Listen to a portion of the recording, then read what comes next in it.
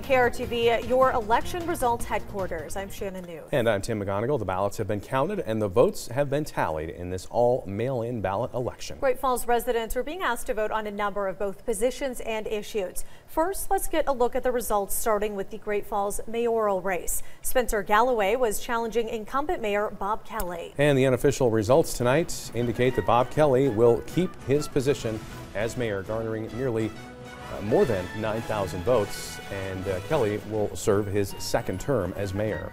Now, Great Falls voters were also being asked to select city commissioners. 3 candidates were vying for 2 open seats.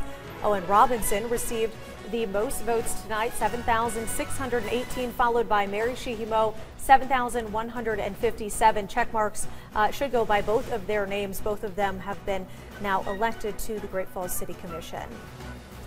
Great Falls voters also being asked to vote on the issue of urban chickens. Residents were asked to vote either yes or no for allowing property owners to have domestic hens within city limits. Less than 1,000 votes separates the chickens, the votes for or against chickens. Unofficial results tonight indicate more people do not want urban chickens, 6,646 to 6,040. Finally, the Economic Development Levy, if passed. The levy would allow Cascade County to levy up to 3 mills each year.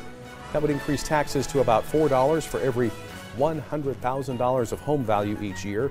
If the levy is voted into place, the money it brings will match the amount that the Great Falls Development Authority supporters raise each year to help finalize projects coming into the community. And voters have overwhelmingly said no to the Economic Development Levy. Unofficial results tonight show that 11,749 people, or 66%, have voted against that versus nearly 6,000 for it. Of course, we'll be continuing to follow